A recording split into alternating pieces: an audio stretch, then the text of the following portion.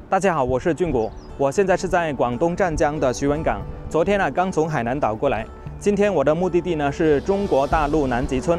顾名思义南极村就是中国大陆最南端的一个村子。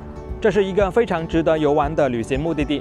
除了有美丽的海岸风光以外还有一个非常独特的景观，就是琼州海峡与北部湾的河水线。这个南极村对自驾游的游客来说呢非常友好，停车免费，可以直接把车子开到椰子树下露营。我现在所在的地方距离南极村还有38公里，驾车大概需要57分钟。OK， 现在就出发。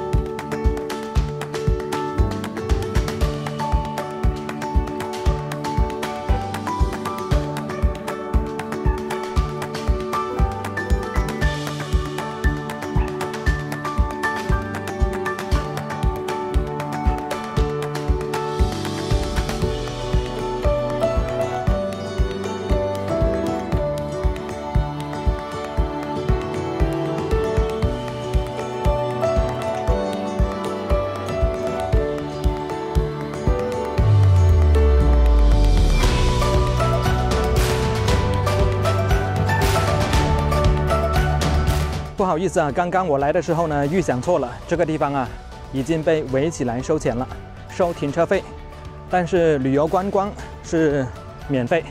之前我在卫星地图上面看到一些房车是可以开到椰子树的下面，感觉非常好玩。可是现在呢已经被围起来了。整个景区呢好像也是在改造升级当中。徐闻这边呢也是跟海南一样，有很多椰子树，只是上面的椰子看起来个头不是很大，也有可能大的椰子呢已经被摘下来去卖了。这里被围起来改造其实也是对的，因为如果说不加以管理的话呢，这个地方很快就会变成一个乱糟糟的地方了。南极村最有标志性的一个建筑就是这座角灯塔了，上面呢是写着中国大陆最南端。这座灯塔现在是被围墙给围起来了，所以呢我们只能远观而不能近看。现在我们从这边过去看看大海。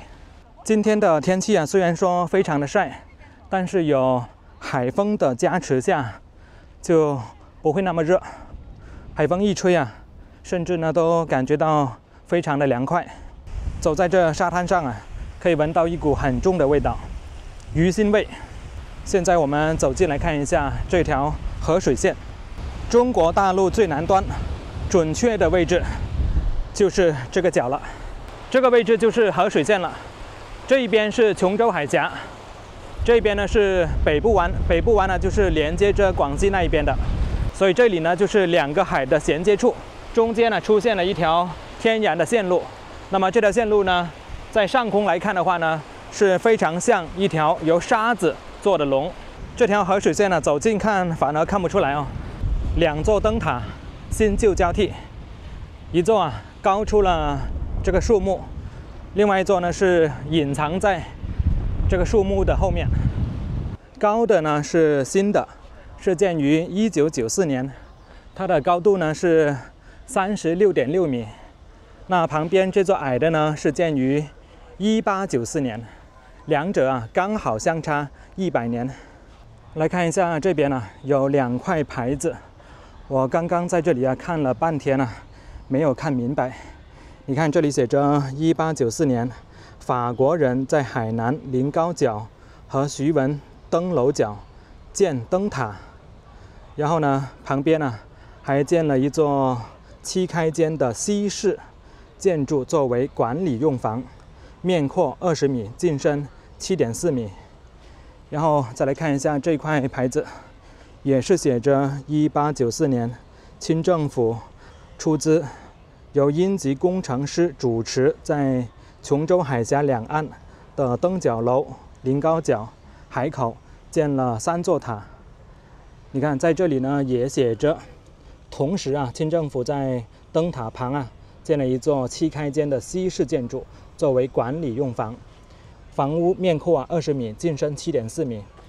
两者讲的是同一个地方，但是呢，说法又不一样。那么这个7开间的建筑呢，指的就是这7个拱门了。很可惜啊，这个建筑没有了，只剩下这个门啊。你看这个门呢是拱券式，非常的有西式的风格。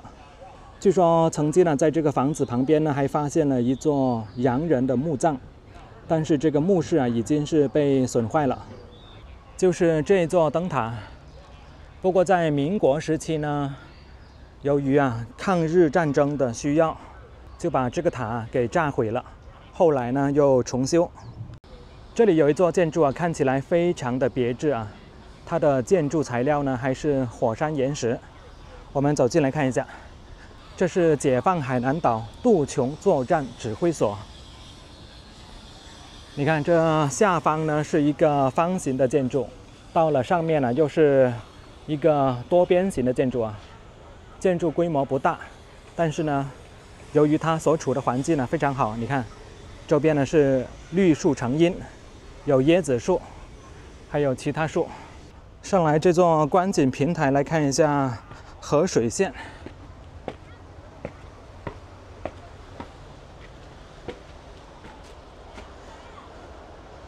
依然看不大出来呀。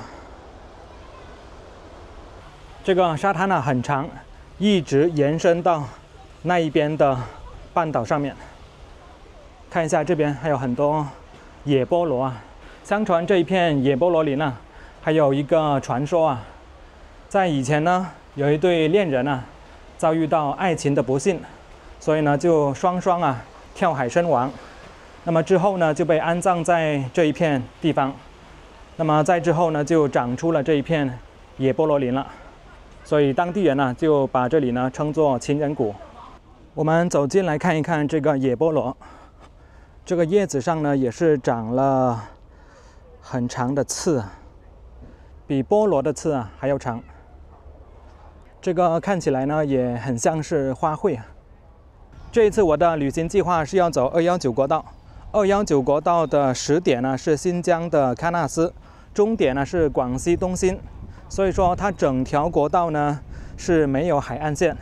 那么从雷州半岛到广西东兴也算是弥补了整条国道没有海岸线的遗憾。这块石头也是非常有标志性上面刻着中国大陆南极村。这一块是写着中国大陆最南端。在这个海边呢游玩了一早上了，现在是午饭时间，看看有什么吃的。这旁边卖水果的就很多好像没有什么主食。有什么吃的吗？汤粉汤面煮什么东西？煮熟肉、鸡蛋、青菜、酸豆角、辣椒。有没有煮海鲜类的？没海鲜类。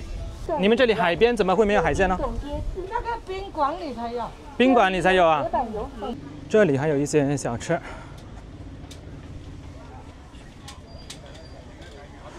老板，一个椰子多少钱呢？10块钱一个。10块钱一个你这里还有什么小吃吗？还有烤肠。烤肠烤肠就不吃了就拿一个椰子吧。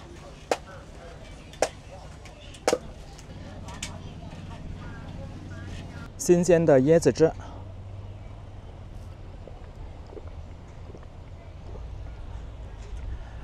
不好意思，说错了，应该叫新鲜的椰子水没有吃饭，把椰子肉当做饭来吃了。不过也好久没有吃过椰子肉了。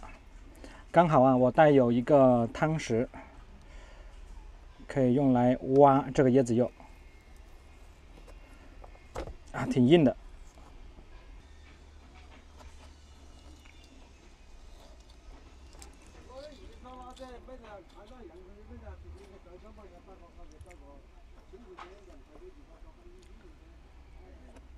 这个时候啊，我想去骑骑摩托车，看看这里附近的村庄啊有没有什么海鲜可以买的。今天晚上呢就回来做海鲜面。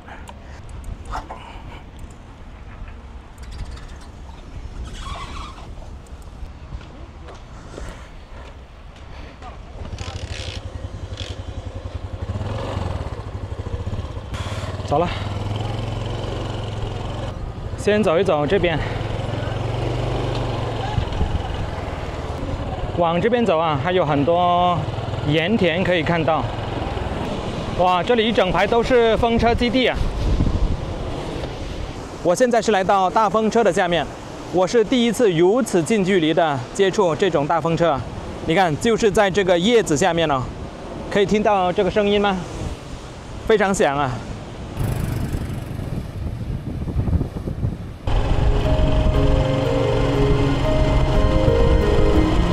徐闻其实是广东的一个非常重要的产盐基地啊。我们来看一下这里的盐田，看到那下面吗？一堆堆白色的东西，这个被称为广东的雪，其实啊就是盐。你看这一小块一小块的方格啊，就是用来晒盐用的。然后再看一下这边，可能就是半成品了，里面呢就是盐。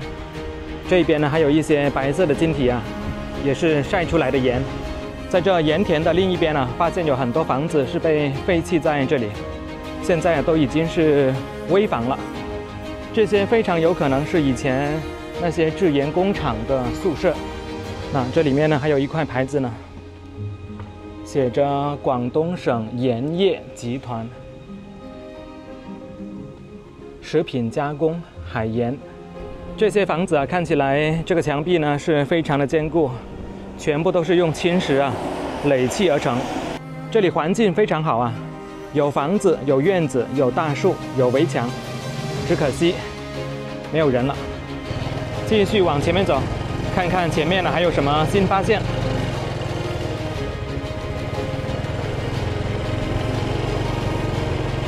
又回到灯塔这里了，因为放坡村是在另一边。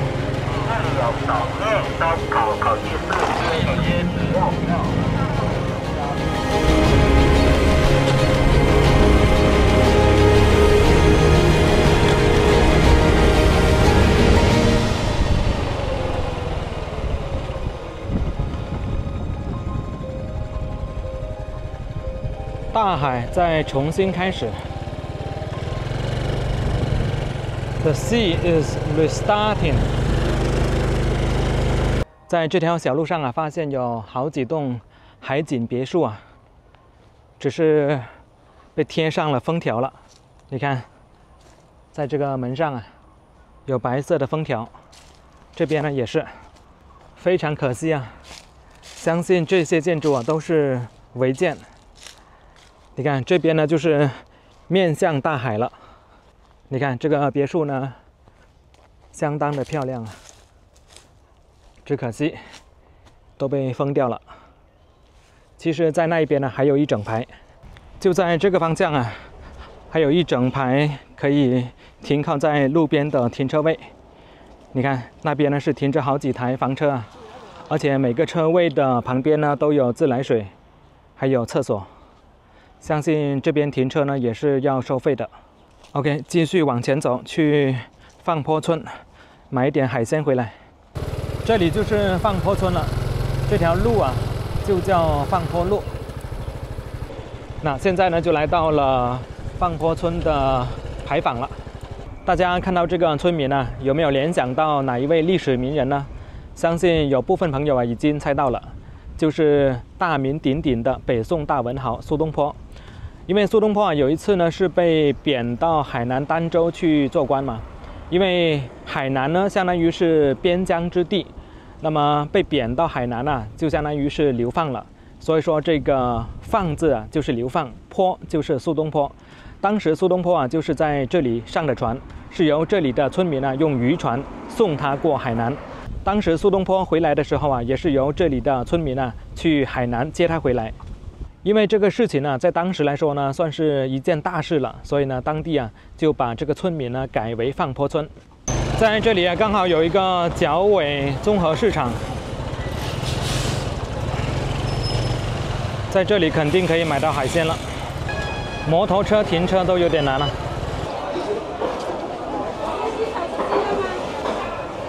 有没有虾？虾，你看那边有没有哦？对啊。哦，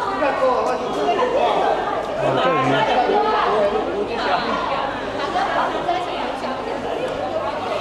竟然没有看到有卖虾的。给我来一个鹅一吧。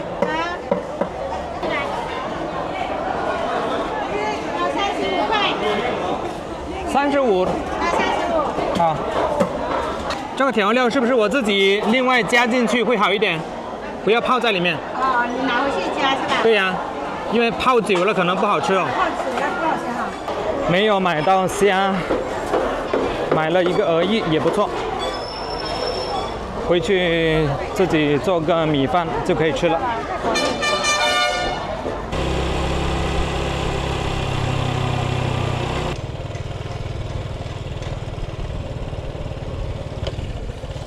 好。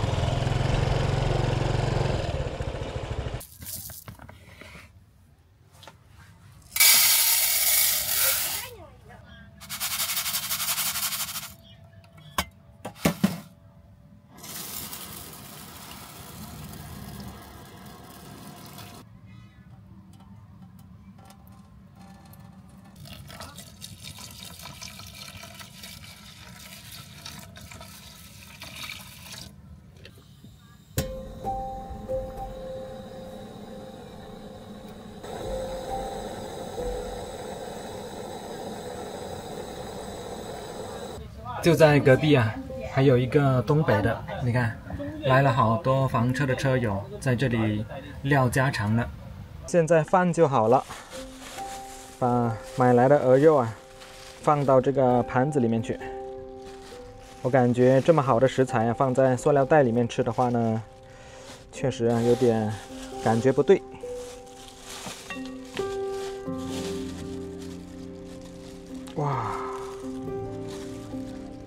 哇，这个香味啊，就让你感觉到这是很美味的东西。然后他还给了这一小袋东西，这个他说吃的时候呢要拌一拌。好吧，开吃，看一下这个米饭做的怎么样。哇，应该还可以呀。来尝一尝这个鹅肉，看看味道到底怎么样啊？我感觉这个应该算是白切鹅吧。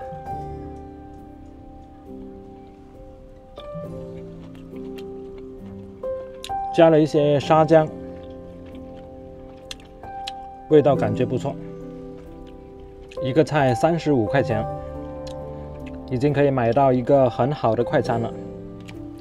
但是如果自己做的话呢，你看就可以吃到这么多鹅肉。看一场电影，边吃边看，结束这美好的一天。